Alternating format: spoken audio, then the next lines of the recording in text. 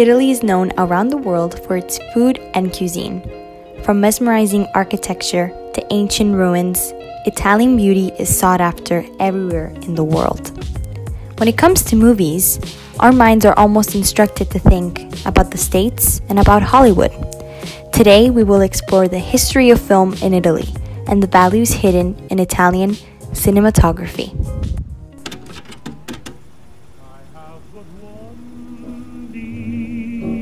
5.6 miles to the southwest of Rome, hidden among the quiet suburbs, lies Cinecittà Studios, Europe's dream factory. It is the largest movie studio in continental Europe, covering an area of 99 acres, and it certainly lives up to its name, Cinecittà, which literally translates to Cinema City.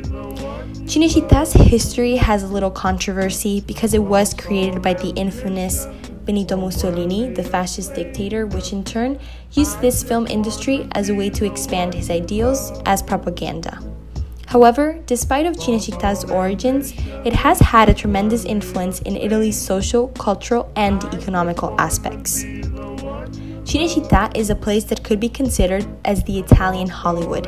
In fact, the period in which it was most prominent were the 1950s and 60s. And at this time, Rome was nicknamed the Hollywood on the Tiber because of its relationship with the film industry. Over 3,000 movies have been filmed in Cinecittà, and 47 of them have been Academy Award winners, aka the Oscars. Some famous films include Martin Scorsese's Gangs of New York and Mel Gibson's The Passion of Christ. An $800 million Cinecittà World theme park was announced in November 2009 to be in development in hopes to capitalize on past glories. However, the future still remains uncertain for Cinecittà.